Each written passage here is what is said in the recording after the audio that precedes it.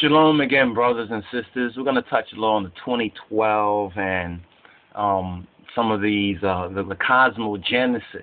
The cosmo, in other words, the cosmo or the spirit world, the heavenly world, giving birth to the earth, as well as that approach to the stars or the heavens and the interpretation thereof according to many different cultures and ancient peoples. This is why we can see a lot of correspondence between, say, ancient Egypt and the Denderah, what's known as the Denderah complex of ancient Egypt. We see a lot of correspondences between their belief system, should we say, their timekeeping. I think the more correct phraseology would be their timekeeping. There was a certain particular peculiar timekeeping that was heavenly. This is an image of what's known as Denderah, Egypt. Now, the new publication that we have out for the Rastafari and the Ethiopian Hebrew Book Club is The Witness of the Stars. And we've been touching on that book, on why the stars are important. And because first of all, there's a false idea. There's a popular ignorance, a willful ignorance, and there's a false gospel that has been put forward. The Bible warns us about this. There will be a particular apostasy from the true teachings of our Lord and Savior, and therefore, by extension, the true teachings of the God and Father of our black Lord and Savior, Yeshua HaMashiach. Now, we see this as being manifested even over the past 2,000 years in the so-called Gentile or the white Western interpretation, but we can see even a more interesting picture among the native peoples.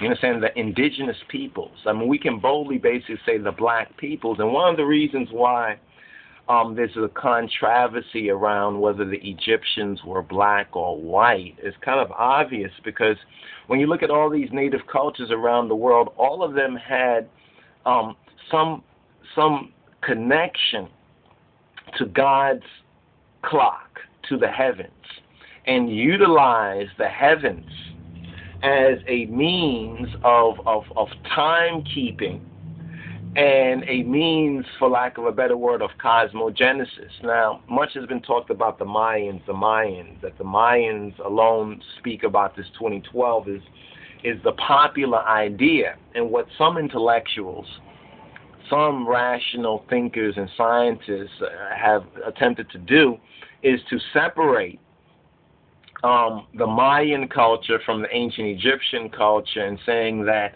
these people, either some will say that one got all of it from the next, or they'll say that they had no connection. But, the truth is even stranger.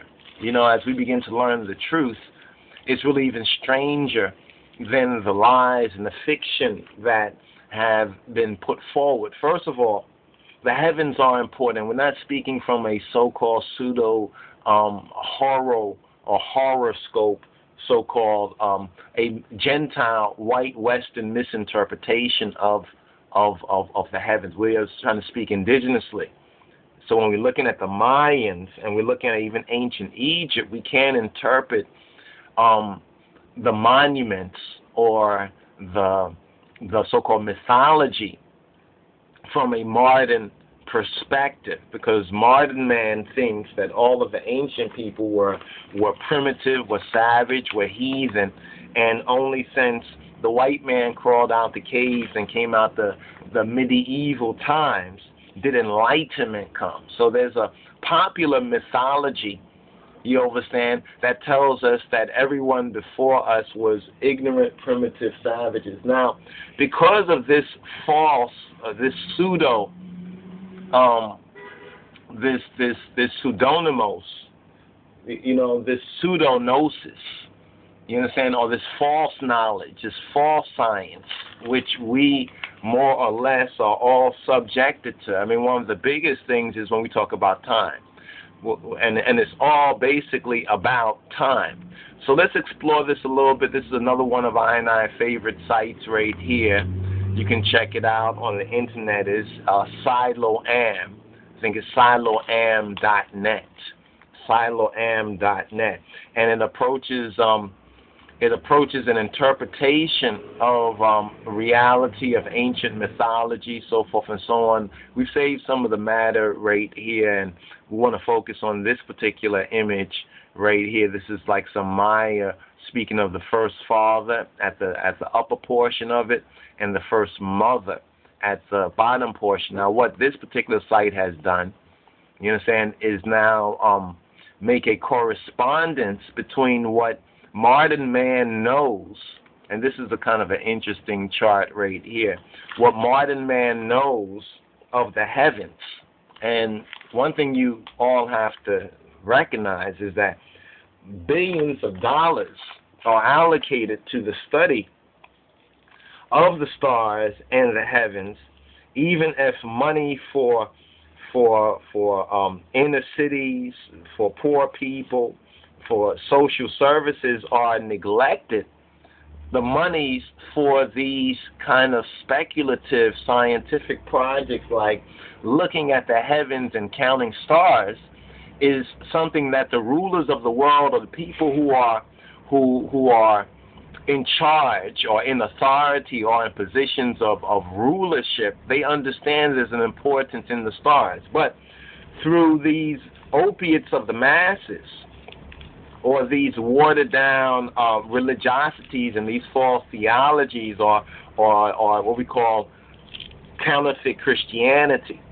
You understand? Counterfeit Christianity. It calls itself of Christ, but then the first thing when we start now to look at the stars, you understand? Not worship the stars. We're not talking about worshiping those stars. You mean if we look at the stars, if we want to learn what's going on in the heavens, then automatically we have become worshippers of stars? I mean, that is a faulty, that's just totally illogical. You understand? That is totally illogical. So now, this particular site right here, this one right here, as you can see some of the visual elements right here. Like we said, there's a lot here that has taken us even some time going through once we download it, save it, and we get some time to kind of go through it. And read it and take notes, and it's a process. Education is a process. So it depends